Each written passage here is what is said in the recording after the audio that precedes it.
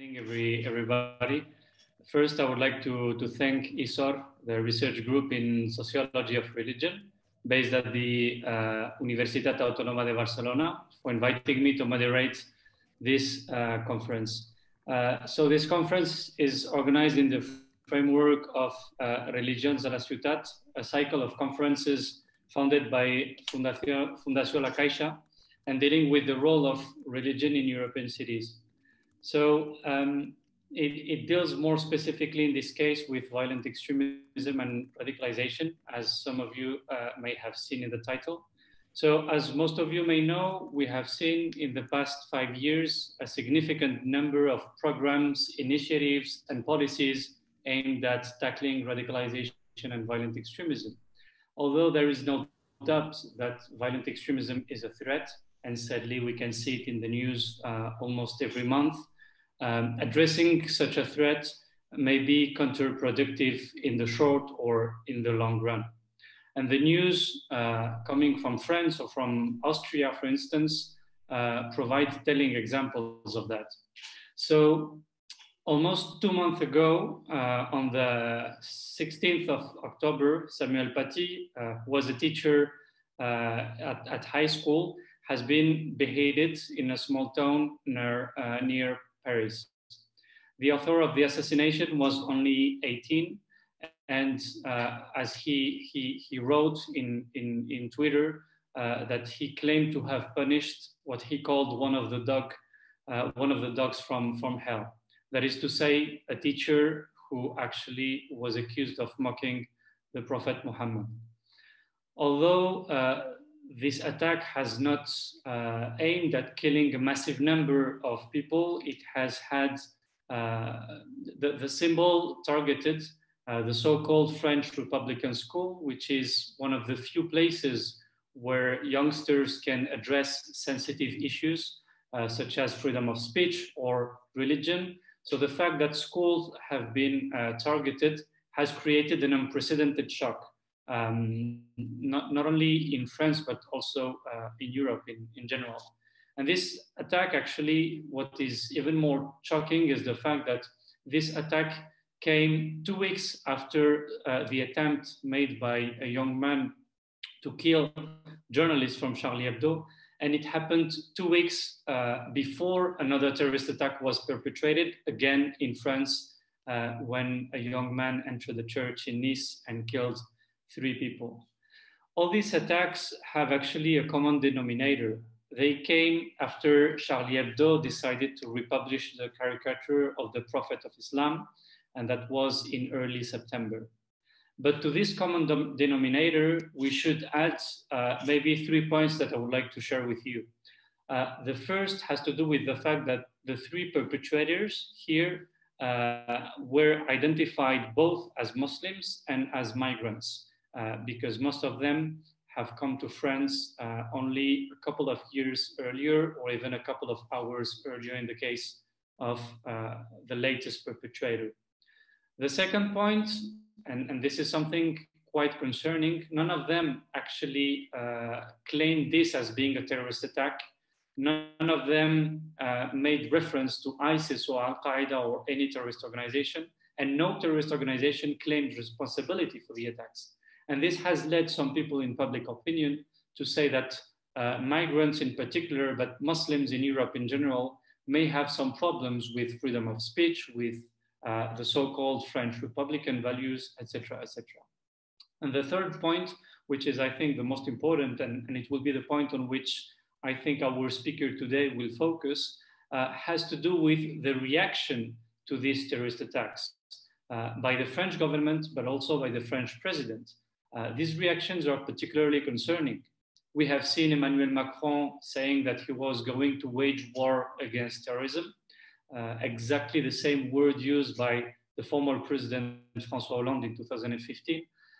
We have also heard the president saying that we need to make fear to change sides, while the French government has passed just yesterday actually a legal project, the so-called law on separatism, that specifically targets Muslim communities in France.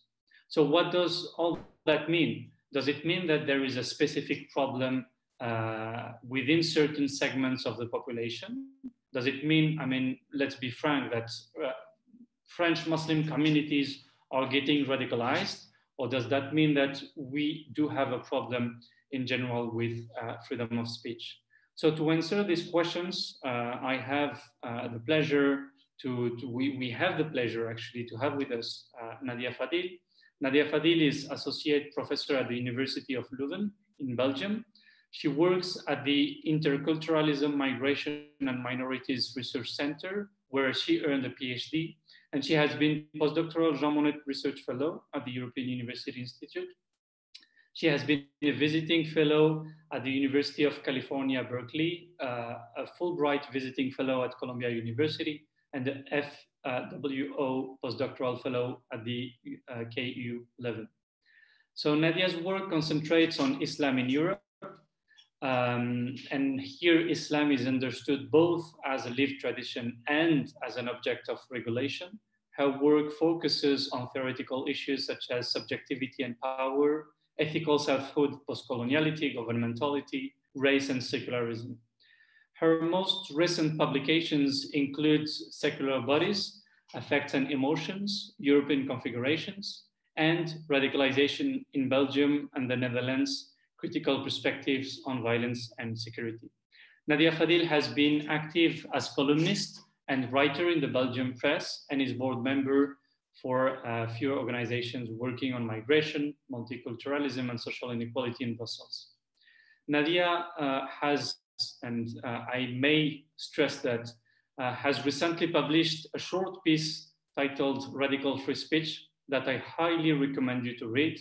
And in this piece, Nadia, you wrote, terrorism has become an ideological battleground, which is primarily apprehended in moral terms, thereby rendering analytical or intellectual reflections on such events difficult. So the challenge maybe for us today is to use this hour for not only your individual, but also a collective reflection on what seems to be a critical moment for the studies that are concerned with radicalization and most crucially with the policies that are supposed to put an end to this phenomenon called violent radicalization. So without delaying your intervention, Nadia, thank you again for being with us, and the floor is yours. Okay, thank you so much. Thank you, Moussa, for this introduction. And I would also like to thank Mar and Victor and ISOR, the whole team, for setting this up and also for inviting me to speak. Unfortunately, we had been speaking for longer about a visit to Barcelona, so we will have to wait. It will not be for now, but in the meantime, I'm also very happy to share my work via this medium. So I'm going to share my PowerPoint. Hopefully this will, I hope you can see it. Can you guys see it? Yeah, okay. Sorry, so maybe this is a better way to do it, right? Yeah. Okay, so so thank you again for being here. And so the context of the intervention that I want to do today, and in a sense, I will also build on the short piece that Moussa also referred, is quite contentious. As you have all witnessed in the past few weeks, the recent attacks in France have triggered an important wave of reactions on the part of the French state, but also more broadly in the public debate. But not only. We have also seen how in Austria, in the weeks following the Vienna attack in early November, a decision was also taken up to legislate and ban any form of political Islam, also accompanied by a set of crackdowns. And in various European countries, including Belgium, the public debate has been quite charged in the recent weeks. This, of course, is not a new development. Ever since the attacks of 2015, the climate around Islam in France and Europe has been highly charged. And before that, we have also seen several years of ongoing debates on the place of Muslims and Islam in Europe.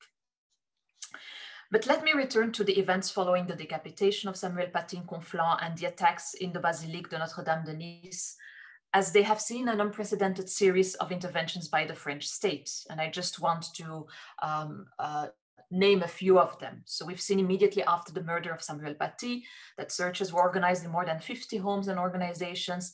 And this occurred amongst individuals and organizations who were unrelated to the attack. And this is also by the admittance of the Minister of the Interior, Darmanin, but which had as primary aim to harass, and I'm quoting him here also the minister, the Islamist movement in the country. Very shortly after the attack, we have also witnessed the dissolution of humanitarian organizations, Baraka City, and also the announced dissolution of anti-racist organizations such as the CCIF.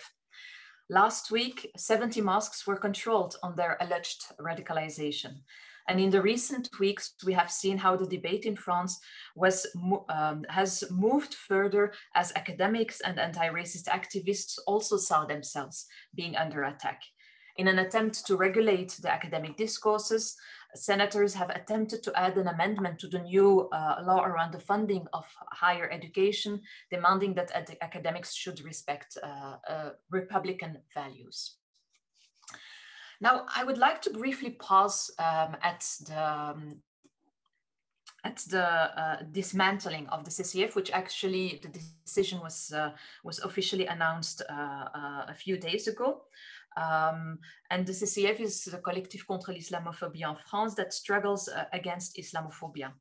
Now, the dissolution on itself is quite ironic, because in fact, the CCF itself preempted the decision by the French state by dissolving itself. But in its decision to dissolve an already dissolved organization, the French state brought forward a number of important elements that I want to highlight as a way of introduction, and also the ground upon which I want to explore further in this talk.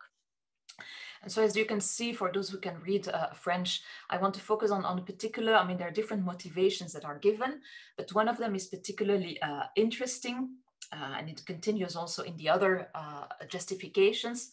And so one of the first reasons given is considering in the first instance that by qualifying as Islamophobe certain measures taken to prevent terrorism and prevent conduct punished by the law, the Collectif contre l'Islamophobie en France must be seen as sharing, cautioning, and contributing to propagate such ideas at the risk of suscitating in turn hate, violence, or discrimination, or producing a breeding ground for violent action and amongst its sympathizers. So what we see here is what CCIF is basically being charged, that is to basically somehow challenge the idea that to somehow create a climate of suspicion, a climate of distrust towards the measures taken the French state, and also and that's also what it says in conclusion. It aims to somehow scare the Muslim community. So that's, you could say, one of the decisions, the motivations for the decisions. Now, a first way to analyze this particular response, and you could say very, very strong response by the French state, is to understand it somehow as a turn to the right by the French state, that is also exacerbated by the electoral presence of the far right in France. And we have seen also several, you could say, analysts also arguing in that respect and stating that actually the President Macron, but also the current administration with the Prime Minister Darmanin is actually really putting itself in a pole position in the competition with the far right. But, and this is of course in preparation of the presidential elections in 2 years. But this development is furthermore also, of course, also strengthened by a growing and rigid view on laicity. And several analysts have also highlighted how this is actually not just a new development, but actually stands in continuity with a growingly rigid view on laicity, which takes the expression of religious practices like the headscarf as a sign of political Islam. So wearing the headscarf or praying at the workplace, in these cases, are not just seen as expressions of religious piety, but primarily seen as a manifestation of political Islam. And this is, of course, something that was at the heart also of the law against separatism that was announced by Emmanuel Macron a few months earlier. where it also sought to express a firm commitment to restore the national cohesion of the Republic that it saw also to be threatened by a number of anti-Republican movements, which were very explicitly also defined as the Islamist movement. They were accused of promoting values that stand in conflict with the Republican values. Now, what is also interesting, and that's of course also something that we might also want to reflect on, is that in the context of France, this gesture and this movement is also often accompanied and supported not just by, you could say, non-Muslim white French actors, but is also very much supported and bolstered by the presence of a legion of public figures from the Maghreb who actually also very much support this shift and this war against what some also call Islamofascism. I'm using here the word of well-known public figures, Zineb el-Rizawi, or other figures who actually very much have lamented the fact that the French state has been quite passive towards this Islamist threat and the fact that it should actually act more fiercely. But there is another element that I want to highlight in this particular development. And this not only attends to the French model of laïcité, which has been largely commented upon and how it has radicalized in the last 2 decades, but I also want to reflect on how this development has also become increasingly entangled with a growing concern with radicalization and national security. So what I want to basically highlight in the coming minutes that I have, I want to suggest that the current backlash on free speech, which accuses academics, anti-racist activists and journalists, but also, of course, Muslim organizations of complicity with terrorists, is one of the resulting consequences of a dominant view that sees terrorism as the result of a process of radicalization and polarization, which is seen to be provoked by cultural and religious diversity and the lack of assimilation to secular values. And so in what follows, I want to briefly pause at this notion of radicalization and also how it has enabled actually a broadening of the scope of surveillance and policing that are generally defined as the comprehensive approach. One of the more important hallmarks of this shift I want to show is that it not only attends to the presence of organizations that might be potentially disruptive and dangerous, but it equally implies a redefinition of social dynamics, movements, and public interventions as potentially instigating and disrupting the public order. And I want to argue that the recent events in France are to be situated in the line of the further expansion of this comprehensive approach, and that it not only restricts itself to Islamic organization, but as we have seen in the last weeks, has also increasingly expanded itself to activists and academic discourses that critically challenge Islamophobia and racism. And so I want to reflect on this and how the prevention of radicalization equally implies the transformation of particular types of public interventions into radical speech. Now, when I talk about the language of radicalization, and as you see, I don't talk about the process of radicalization, I'm more interested in how this notion came to be introduced in our public imaginary and also the functionality of this, not just language, but also what we describe together with Martin de Koning and Francesco Ragazzi in our book, dispositif, in the sense of Foucault, as a kind of apparatus.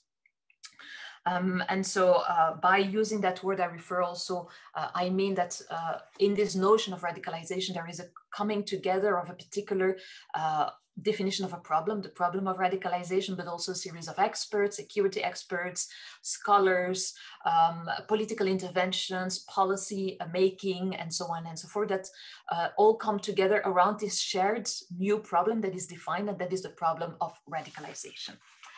And so when the language of, or this idea or this notion or the discourse, if I can use that word, I continue with that word, was introduced of radicalization in Europe, it was the result of a desire by the security services to find an adequate language to capture the growing tensions that they linked with the multicultural composition of their societies.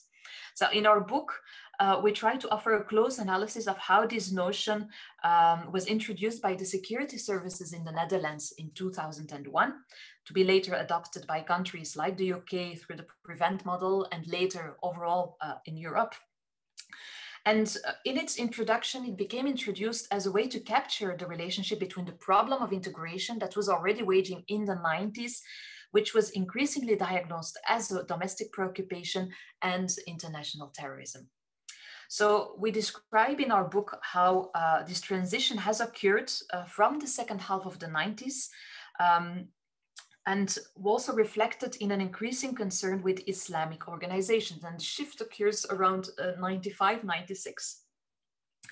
And this shift within the security services echoes another more important element around the same period in the Netherlands, that is the understanding that the problem of the growing idea or discourse or debate around the problem of integration of socio-cultural minorities.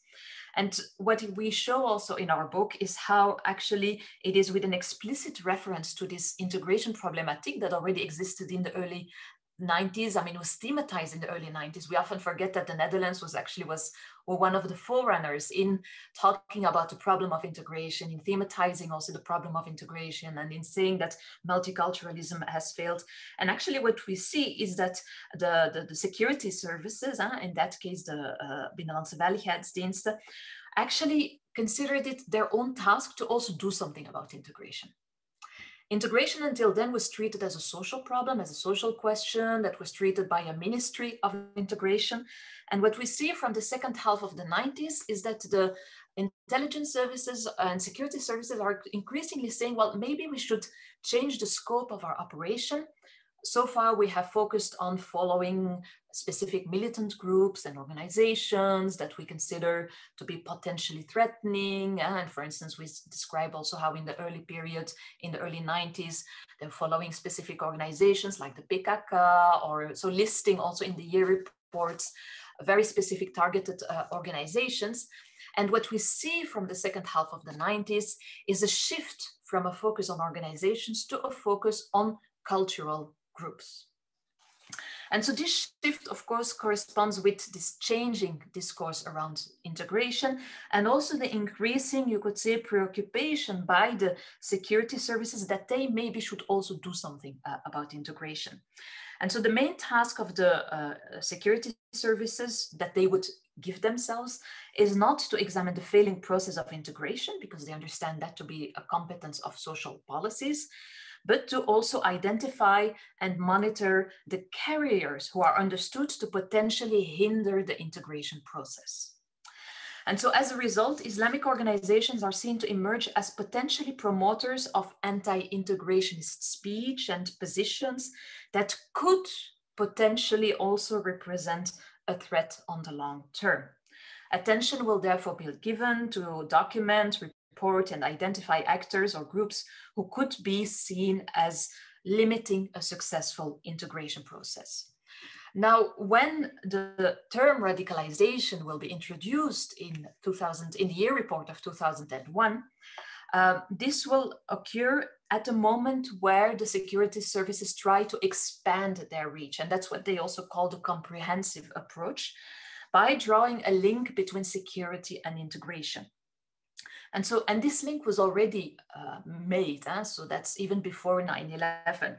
But with the concept of radicalization, they want to make this connection more explicit. And this is also from the report where the term becomes introduced for the first time. And you see that it becomes defined. And it's actually really interesting to see the shift from the early 90s, where the threat assessments are very much focused on specific groups. Here we see, you could say, a new language appearing that actually focuses on the breeding grounds for the emergence of radical ideas, the necessity also to sense the general mood, the necessity also to focus on social processes, and to also monitor broader developments. And so in our book, we offer further analysis of how this development will occur further. What we also show is how we see a shift from radicalization that is specifically focused on the Muslim community. In this passage, you see even specifically on the Moroccan community, to actually a shift on other communities, and that will happen after 2004, more or less. And then in the late 2000s, a shift to polarization. So we see also the language changing from radicalization to polarization. So more than a decade later, the idea that radicalization or polarization, as it will be called later, precedes terrorism has become a well-integrated adagium in most European countries since the departure of European Muslims to Syria and the attacks of 2015 and onwards. This take thereby also enables a new set of inquiries into the root causes of radicalization. So we have a shift from the root causes of terrorism to what are the root causes of radicalization. European states, including France, have thereby treated radical Islam, which is sometimes captured as Salafism. So we see also in the reports of the Dutch intelligence services a focus on Salafism in the early period. In France, we see also a discourse on the Muslim Brotherhood, which is not that present in the Netherlands, even though increasingly so actually in the recent years. And so they are increasingly seen as one of the main instigators of the process of radicalization. And so we also see several regional, you could say, variations. So what is interesting is France is that we see actually France adopted quite late compared to the Netherlands or Britain, for instance, or even Belgium, a federal policy on radicalization. It was actually one of the latecomers. It's developed a coherent plan in 2014. Whereas Belgium, for instance, adopted its first plan in 2004. The Netherlands also already in 2001, as I said, prevent also around 2004, 2005. And so this also, of course, has to do with the way in which France understands also itself as a laïc Republican country and already identified political Islam as a problem. So that's not new in France.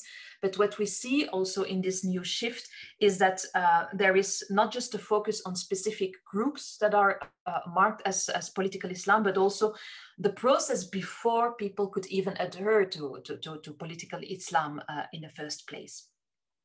So you could say the policies around radicalization have a broader scope in that respect.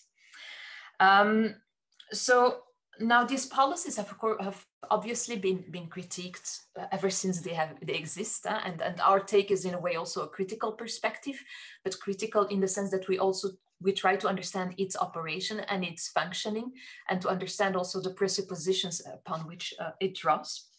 And so one of the important points of critique on the policies of radicalization has been the tendency to depoliticize, to psychologize, and to individualize, you could say, the attraction to specific groups. So we no longer take into consideration a political or social context, but we primarily focus on certain ideas.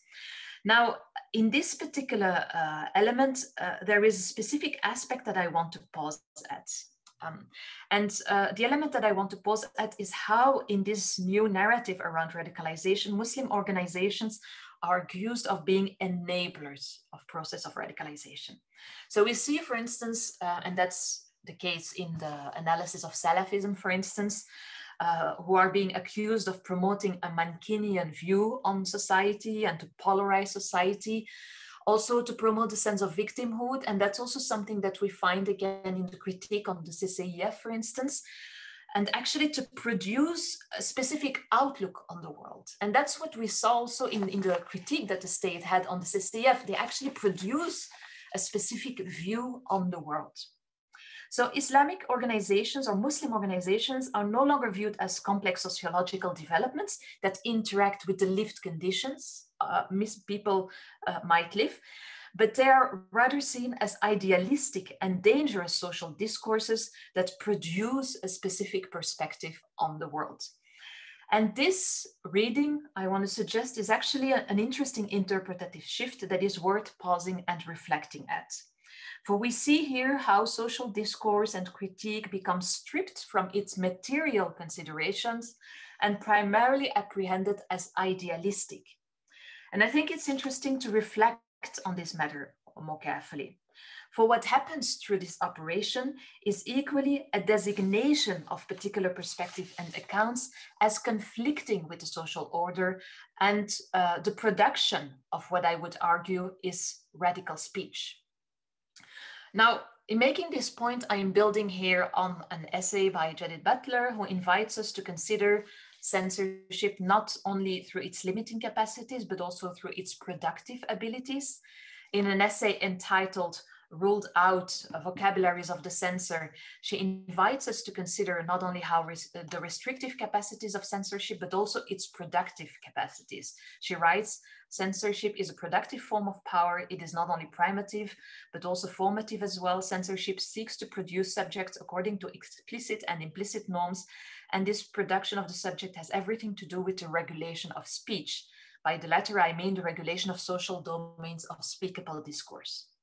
Now, building upon this insight and also on the Foucauldian take that informs her work, that one should consider the productive effects of power, I want to suggest that one of the key functionalities of the policies of counter-radicalization is not only the restriction of particular types of discourse of conduct, but rather the production, the identification, the assignation of particular social discourses and practices as a danger for the social order. We see it, for instance, in how people learn to identify specific practices, a beard, a headscarf, praying at the workplace, as potentially a sign of radicalization. And we see it also in public discourse. We're no longer invited to consider how and whether a particular discourse relates to material context. These discourses are rather reduced into ideas, worldviews, which produce a distorted outlook on the world and have no resonance or link with the material context. And this process, one could say, has been quite systematic towards what has come to be described as radical Islam. It is understood as a type of public speech that needs to be primarily comprehended and understood as an inciting speech. Its capacity is to incite people. It is not descriptive, it is incitive, and thus to trigger and produce particular effects. Now, I want to take a next step, because what we have seen in the recent weeks is not just, you could say, a crackdown on Islamic organizations, but we have also seen a similar development, but in this case towards journalists and scholars who raised the issue of Islamophobia in France. We saw, for instance, and you might also probably know and remember the critiques and how unhappy Emmanuel Macron was when the New York Times was writing about Islamophobia in France, or the way in which Financial Times journalist Merin Khan's piece on France and Islamic separatism was censored, or the piece of Fahrat Khosrow-Kavar was also censored from Politico. So these pieces were on the website but have been removed after complaints. So while none of the accused authors suggested that the French state was directly to blame for the attacks, they did situate these attacks against a background of ongoing public debates on Islam in France. In some cases, these charges, however, even went further. And this was the case for well-known journalist and activist Rokhaya Diallo, whom you might maybe know. So in a recent, you could say, public appearance in the Arte show, 28 Minutes, she was accused by writer Pascal Bruckner of having provided the ideological weapons for the attackers of Charlie Hebdo. And as you can read in this conversation, so he accuses her of doing so. I will just briefly read it. So he says, your status as a woman, Muslim and Black makes you privileged and allows you to say things. If I had said those things, more particularly what you said about Charlie Hebdo, and which led, amongst others, to the death of 12 other Charlies. So he refers to a text that she wrote together with other people in 2011. The framework was a firebomb that exploded in the offices at night of Charlie Hebdo, which made material damages. And which got a lot of attention, and the authors of the piece critiqued the attention that attack had received and the complete neglect that other similar attacks and explosions in front of mosques or in cemeteries had not received. So they challenged the fact that these other acts of violences were not being publicly condemned or publicly brought under the light. And so he refers to that text. So he says, yes, your petition in 2011. And she says, it was not a petition, but a text. And none of the text that I wrote has led to the death of anyone. It is appalling that you can say that. And Bruckner responds, he says, no, it's not appalling. You have with others led to the hate of Charlie Hebdo and weaponed the arms of the killers. And so the discussion went on, and Bruckner defended his position, inviting her to take responsibilities for her claims. And in a radio show, he will also repeat his argument and say that words kill. More recently, we have also witnessed an increase in mobilization also on the part of the French state, but also by other intellectuals in academic spaces.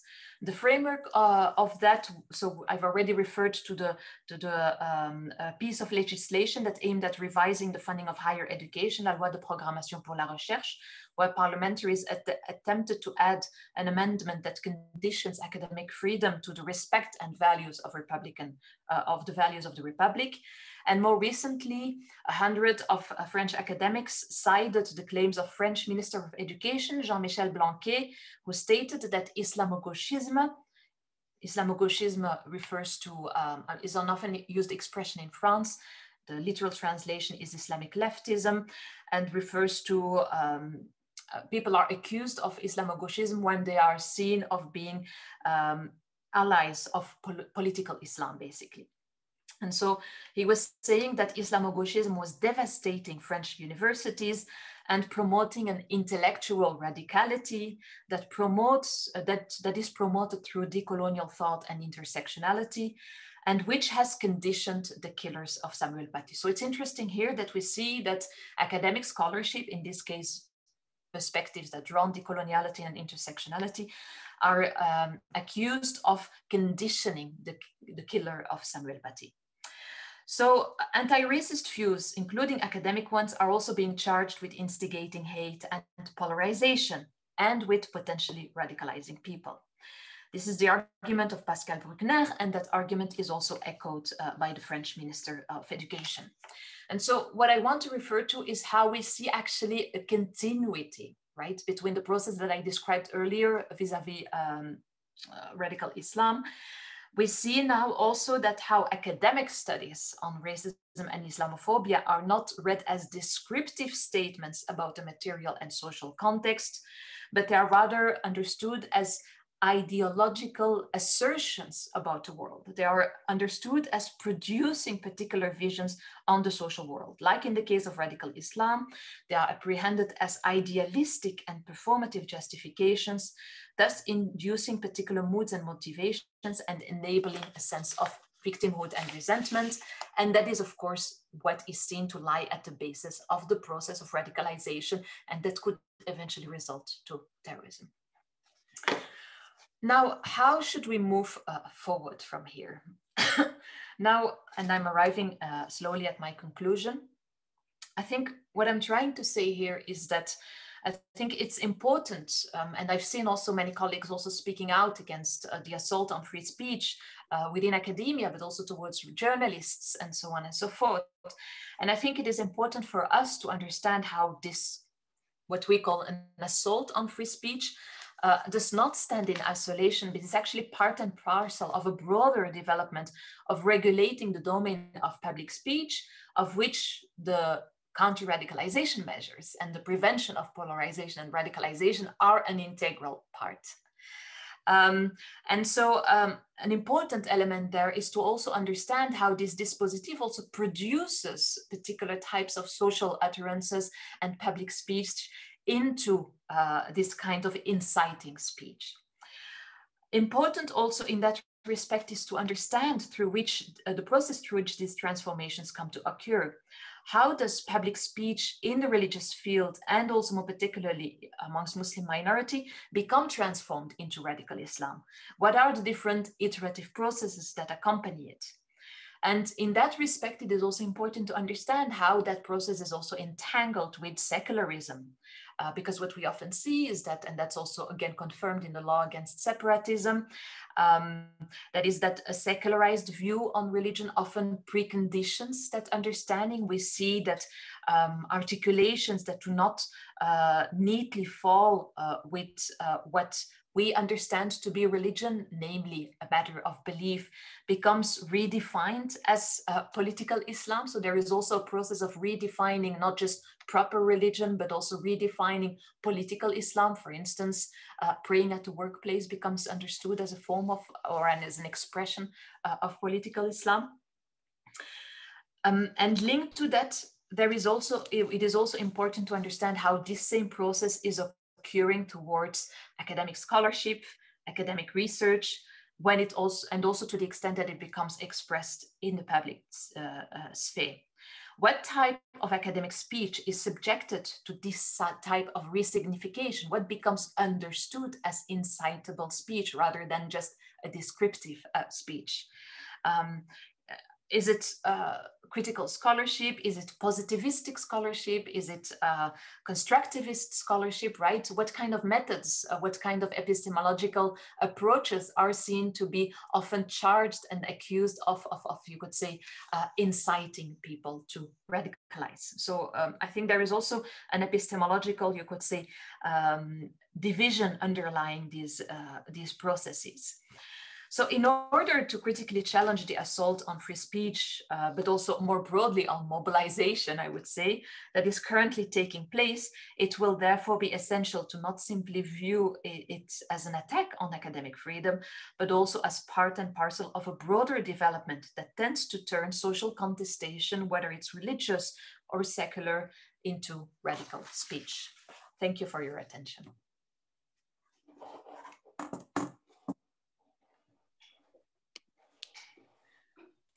Thank you so much, Nadia. It was great, and I wish we had some more time to listen to your development. I have a couple of questions in my mind, but as I am in the capacity of chair of this conference, I will let people react onto the chat in English or Catalan. Or Castellano, as you want, so that I can forward you some questions. So I have the feeling that we have a quite shy audience today, but again, your presentation was quite impressive. I really appreciated the fact that not only you traced back the history of the concept of radicalization and its use at the European scale, but also you evidence the fact that this issue goes beyond Muslim communities in Europe, and what is at stake is not only stigmatizing or further excluding certain segments of the population, but maybe starting with the weakest group, if you allow me to say so, and then trying to expand these methods to other social groups or to other categories such as journalists and academics. So I don't know whether we do have people who have some questions or a comment. I really encourage you to ask your questions through the chat.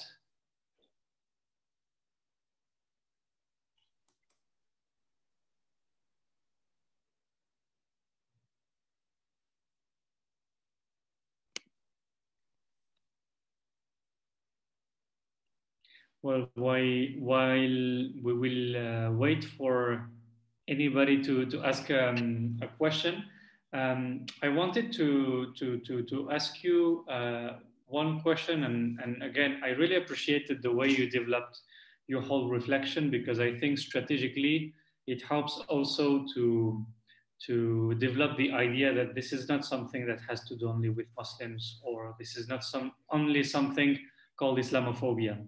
It has an Islamophobic component, but it's also about using this for further purposes in society. Actually, when you were explaining, when you were tracing back the origins of the use of the concept of violent radicalization, I could not be prevented from thinking of this now quite popular academic dispute between Olivier Roy and Gilles Kepel, with Gilles Kepel on the one hand talking about the radicalization of Islam, I mean, telling us that Muslim communities are getting radicalized, and Olivier Roy talking about the Islamization of radicalism. In the end, when you look at what is happening today in France, and as you rightfully underlined, France has been very late in adopting a law or a strategy against radicalization. The first plan was in 2014, and they have adopted, I think, 3 plans since then. Don't you think when you look at this law on separatism and the government being harsher and harsher against what they call radical Islam or whatsoever, don't you think that Gilles Kepel's approach to radicalization has actually won the hearts and minds of the French authorities? And if it is the case, I mean, on a more pessimistic way, I would like to ask you, have we lost the battle over the interpretation of what leads to radicalization or not? Thank you for your question. It's a big question, but I think which will force me also to speculate a bit, which is a different exercise. But I think, I mean, I think what you correctly point out is, of course, I mean, figures like Gilles Kepel, actually, if you read what he wrote already, I think in, what was it in 97, Les banlieues de l'Islam, 94, I don't know by heart when it was published for the first time. I mean, there is actually a very neat continuity, yeah? And it's not that, I mean, he already speaks about how these kind of Islamic organizations are producing, in a way, they islamisent les espaces. So they somehow Islamize the spaces and produce, you could say, a resentment towards the French state, and are to a certain extent responsible for you could say, for breaking the social contract. So, and that comes, of course, from his work on the Muslim. I mean, I think he worked in Egypt before working on France, and he also, you could say, transposed a lecture that he, I mean, a reading that he made of political Islam into the French context. I think what is different maybe is that, in a way, the Olivier Roy of the 90s still believed in the capacity of the French state to charm, basically, because it was his main critique. He said, like, actually the French state has abandoned its citizens. So it was mostly also a critique on the French state and the fact that it abandoned the banlieues and given a free way to other actors to mobilize and to recruit youngsters. Well, I think today's Gilles Kepel is, I mean, I haven't, honestly, I must be very, very honest, I haven't read his latest work. I mean, it's also a way for my own sanity. Sometimes I avoid reading certain people unless I really have to. So I haven't read the details of his latest work, but I think I'm not going to talk about Gilles Kepel as such, but I do think that that kind of perspective, that there are, you could say, that Islamist movements are the seed, you could say, of danger. So we're not even talking about the socioeconomic circumstances anymore. We're just talking about the ideological potential of the seeds of danger that was still present in Kepel's early work. So I don't know about the latest work. And his recommendation also in his earlier work was we should invest in the banlieues, we should keep the youngsters with us. I think that has disappeared to a certain extent, right? And that we see actually much more focus on the ideological work of these groups, and that these groups are just purely ideological, and that the way to protect our a further expansion, you could say, is by protecting, is by banning and dissolving and banning these kinds of organizations. So we're not talking about investing in the banlieues, we're talking about banning organizations. So I think, I mean, that would be my immediate answer to you. So I think that the socioeconomic dimension that was still present to a certain extent has disappeared a bit into the background. And what has remained is really a sustained focus on the idea that particular ideologies produce specific attitudes. And I think it goes really, it's very well illustrated, I think, in the motivations given to banning the CCIF. At no moment does the French state maybe, reflect on the idea that actually people are victims of Islamophobia and that there is a reality out there, right? No, it's all about a particular idea, a mentality, an attitude that is being promoted and that is being sustained. So the whole context is in a way evacuated. And I think, yeah, that's actually a next step. And I would even say, well, actually, it's, that's, I think, the most concerning step, because in many theories on radicalization, also that we have documented for our research and that we've read, I've read many studies on radicalization, mostly in the Netherlands and Belgium, you always see that there is still a connection with the material circumstances, right? And the socioeconomic context, experiences of discrimination are also part of the dispositive, right? And a part of the language. And what we see in these recent developments is actually somehow an abandonment of those material considerations. And I think that's an interesting development. Thank you so much for your answer. I would like to share here a question from Maria del Mar Griera, who says, thanks a lot, Nadia, very interesting. You work very well developed this genealogy of the concept of radicalization. And she asks, to what extent this genealogy is built in between the politics against sects in the 80s and the politics against political leftist radical parties? And do you think that the European debate would be different if France and the imaginaries of laicité would not play this central role? I don't know if you prefer to answer question by question, or do you want me to group questions? What do you prefer? Well, I think and imaginaries of laicité would not play a central role.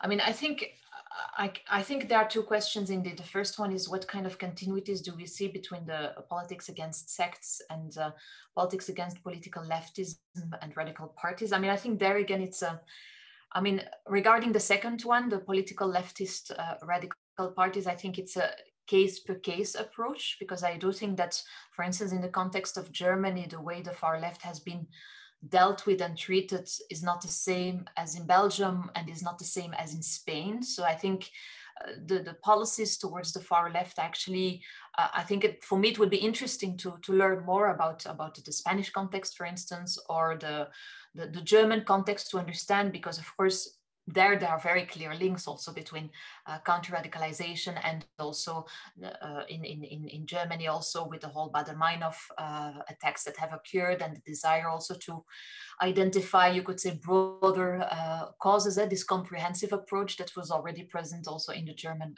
context, but that has not been pushed further. And the politics against sects, I think, is interesting because indeed around the 80s and the 90s, we see in various European countries, in Belgium also, we see commissions around sects that are being created, and also laws around sects that are being created. And actually that perspective of sectarianism is also adopted in various, you could say, models or methods to understand how radicalization works. So we see, for instance, the logic of the recruiter, the logic of brainwashing, the logic of you could say, of ideologically, you could say, feeding someone's head. And the movements are also called sectarian. So we all often use the same terminology also. So I think there you can actually see a direct link. But it's actually interesting that in the reports that we examined for the Netherlands, and I'm not talking about Belgium, I think Belgium would probably be a different case. But in the Netherlands in the early 90s, there is not a sustained focus on sects in the intelligence reports. The focus is more on fundamentalism, but then it's often understood from a foreign affairs perspective. So they talk about Iraq, they talk about Iranian groups that could possibly also represent a threat for the order, but it's often read through the international lens. That's the same with the GIA and the FIS. In the 90s, they're not seen as a threat for the Netherlands. They're seen as something that is specific to Algeria and France, and they're not seen as a threat for Europe as a whole. And that changes with radicalization, because with radicalization, we have actually, the focus is not on organizations, but the focus is on integration and the problem of integration. And so from the moment you have a problem of integration, you could potentially have a problem of radicalization. To come to your second question, the European debate and France. Well, I think actually in our book we show that actually the language of radicalization emerged in the Netherlands and was actually further, you could say, fomented and fed. Of course, I mean, Germany also played a role, but the Netherlands was really an important exporter, you could say, of their model to the UK, for instance. The PREVENT model was largely inspired by the Dutch approach. And what is interesting is that you see a tension between social democratic, I would say maybe social welfare-ish kind of approach, Nordic approach, right? It's also not a coincidence, I think, that countries like Denmark also quickly adopted these policies. And France, that is much more a state-centric approach. And so where it's much more about the threat of the state. And that's why the focus, I mean, that here I'm again, these are hypotheses, but I would argue that France kept a focus on political Islam that it saw as an enemy of the state, right? It was a much more state-centric approach. So it was less a social cohesion approach, while in the Netherlands, you had a much more sustained development and concern with social cohesion and social fragmentation. And while in France, they are often very much tied with the integrity of the state, as you also explained, Moussa, that is embodied by the school and the Republican value. So it's very much the integrity of the state that is at stake. So I would argue that France comes actually quite late to the party, but manages to catch up very quickly, if you want. And in a way, yes, absolutely. I think the position of France on the combination of radicalization and laïcité is making for a very interesting mix, I would say. Many thanks, Nadia. So I will follow with a question from Victor Albert, who says, thank you, Nadia. He would like to ask you about the focus on Islamo-leftism or Islamo-gauchism and the process through which social organizations such as the LDH or the UNEF are being defined as enemies of the Republic. Yes, I mean, I haven't done a succinct examination of how this notion of Islamo-gauchism has emerged in France and how it has proliferated, right? Because actually I'm not really, my focus is mostly Belgium and the Francophone field, but of course I follow what's going on in France because it also impacts the context of Belgium. But yeah, I mean, I think it's quite interesting to see how in the recent year, while the notion of Islamo-gauchism was around, so it's not a new accusation, today it is really, you could say, it has more serious consequences, especially since Blanquet has actually also taken a stand in that regard, because there has been and I'm more familiar also with what's going on in the universities. I know about when the trade unions representative, who was also veiled, was elected, that it also triggered a whole outcry. So in the universities, there have been recurrent accusations and also attacks on scholars who are either, if they are of color, they are accused of promoting communautarisme, and indigenisme. So it's not just Islamo-gauchism is actually more an accusation that is addressed towards, I would not say just white scholars, but mostly. Scholars of color are often accused of being indigénistes. And that's another accusation that refers, of course, to the Indigènes de la République, which is this group that challenges the racism of France, but does so also by placing it in a continuity with the colonial past.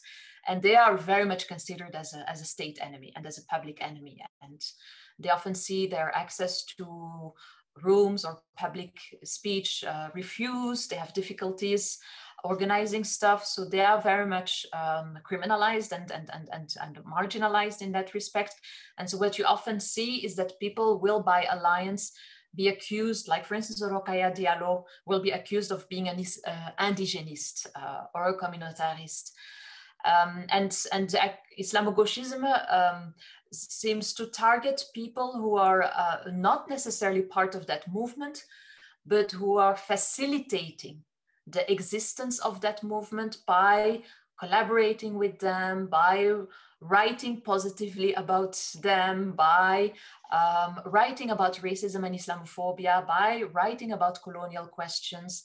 And so these are often also settled academics, established academics. One of them is Eric Fassin, for instance, who has had to demand police security at his faculty because he was receiving death threats a few weeks ago, and very serious death threats.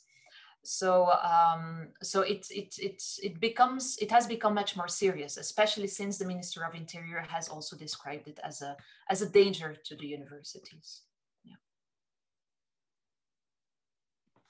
Thank you, Nadia. I will follow on with a question from Laura Mijares, who says, thank you so much for your talk. Could you please talk about the role Muslim women play within all these debates on radicalization? She says, so thinking, for example, in the regulation of female bodies, such as the face veil ban in the Netherlands or Belgium, although the support for the ban has been traditionally attached to the defense of women's rights, do you think there is a shift towards the prevention of women in danger of being radicalized? So I see also here different questions. So the role of Muslim women in these debates on radicalization. So how they are both a bit the object of regulation in these policies.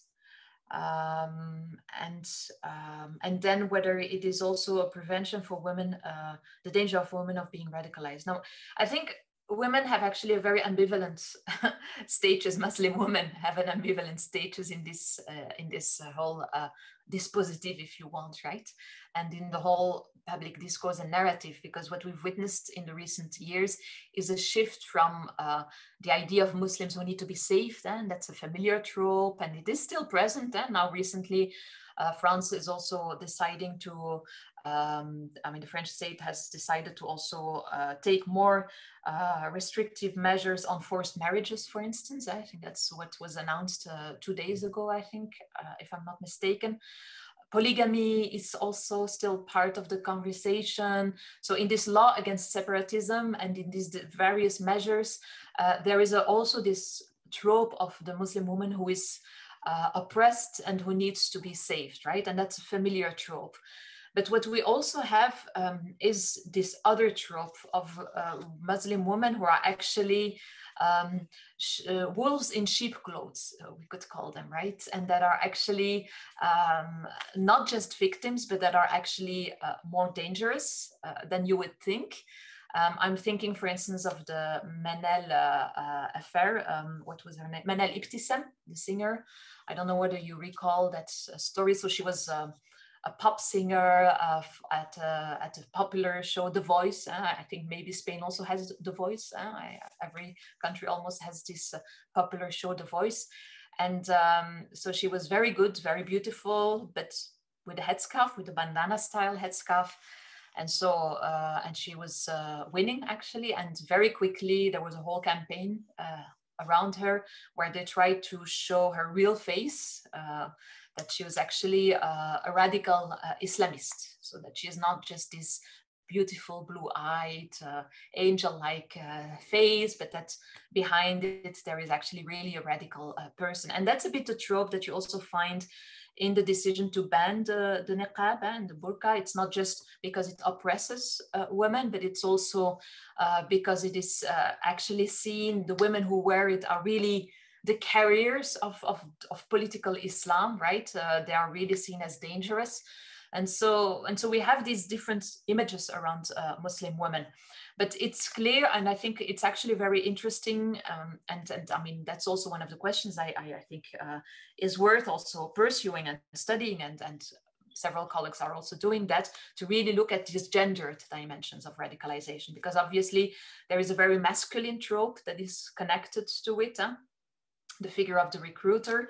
But since the departure also of Muslims to Syria, and the gradual understanding that women were not just victims who were going to Syria, but actually also knew what they wanted to do. We call them also the ISIS brides. That's also the reason we don't want to repatriate some of the European women in the camps in Syria, because they are radicalized.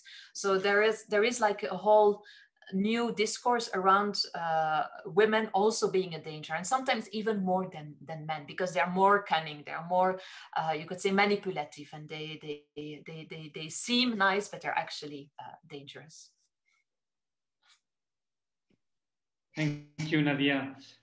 We have 7 minutes left, so this allows me to tell you the latest question is from Cecilia Delgado. So Cecilia says, the British government is forcing universities to adopt the problematic International Holocaust Remembrance Alliance working definition of anti-Semitism, and they are doing so by Christmas or face government action. There are also some intentions to do so with Islamophobia. Did you see something similar in another European context? What do you think about this as a threat to free speech? And do you think that would help to avoid radicalization discourses? Well, I think the discussion, I mean, it's an interesting question, because I think the discussion between the definition of anti-Semitism and the definition of Islamophobia are actually interesting comparative observation points, you could say, because the issue, I mean, I don't work on the IHRA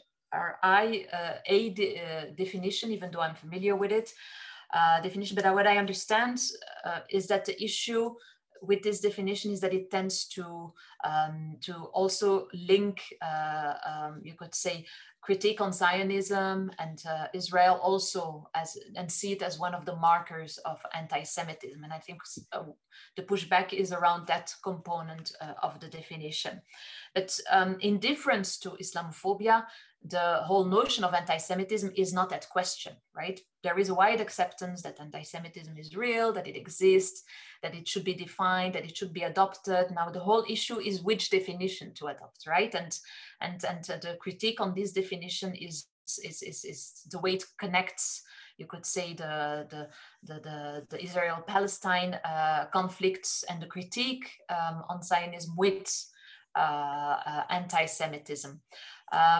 Well, in the case of Islamophobia, there is already no consensus around Islamophobia. So talking about Islamophobia is polemic. And this has also again been illustrated in the position of the French state.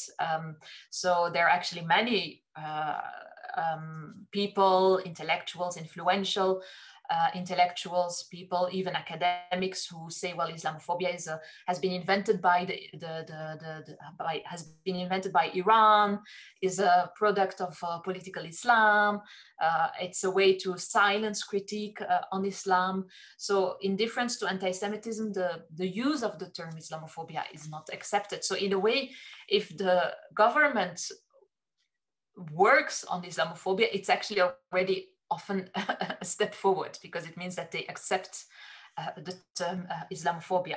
But I'm not familiar with, of course, how it will be defined. I think that's the second step. I know at the level of the EU, they're still looking for a working definition of Islamophobia. So the term has been accepted, but how to define it is the next step.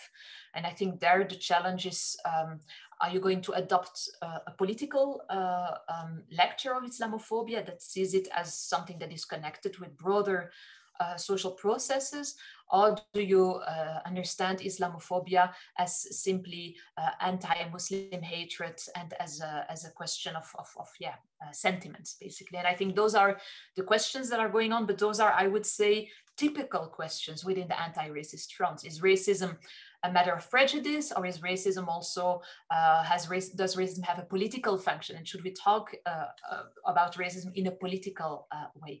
And these are debates you also find in the anti-racist field more generally. Thank you very much, Nadia. We have only 2 minutes to resume, so thank you for answering all these questions. I would just add one question, but I think it calls for a very short answer from you. So during all your presentation, you have